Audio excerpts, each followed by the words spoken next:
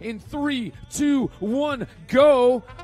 And there they go, firing quick from the Blue Alliance. Balls in the air. 1, 2, 3, 4, 5 for red. Collision in the middle of the field for the Red Alliance. Let's see if Team Vesuvius can do it. Berkner with a collision, but we've got 5 to 4. Looks like the Red Alliance takes the bonus. 3, 2, 1, go. Okay. Blue Alliance in front of the goal, playing defense in front of the goal. Berkner on the bar with the money balls. Berkner collecting 4, turning back around. 2Z back in the home zone now as Floyd Vesuvius sweeping the field of stray balls, coming all the way back, fading back to the back line. Long high shots from 400X. Deadly accuracy from that Texas machine. 2 teams from Texas, a team from Canada, and a team from the nation of China. China team again loaded up, cross-field shooting, firing across, double hammer shooting from the China team.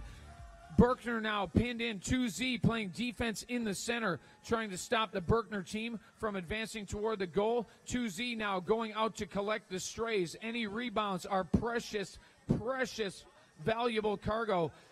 2Z captures 1.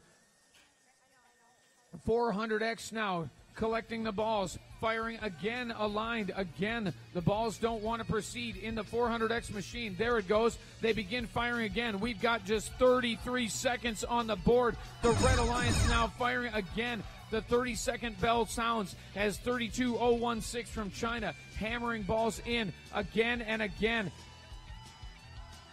And Team Vesuvius, this could be for the division win. The 50-point hang in the balance. 13:66 up in the air. The crowd goes wild with 10 seconds on the clock. Only 1 ball left to score. We got 5, 4, 3, 2, 1. And that's it. And with that, we will wait for the final score, but I believe we may have our 2016 Engineering Division champion here at the 2016 VEX Robotics World